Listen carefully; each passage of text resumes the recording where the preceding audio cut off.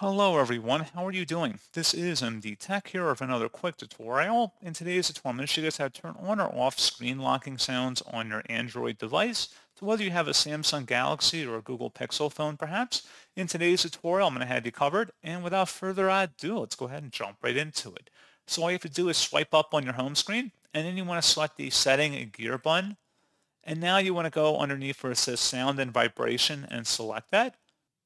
And now scroll down where it says screen locking sound. If you want to enable the screen locking sound, you want this oval toggle to the right, and it should be blue. If it's turned to the left side and it's grayed out, it means it is turned off and it will not make a screen locking sound.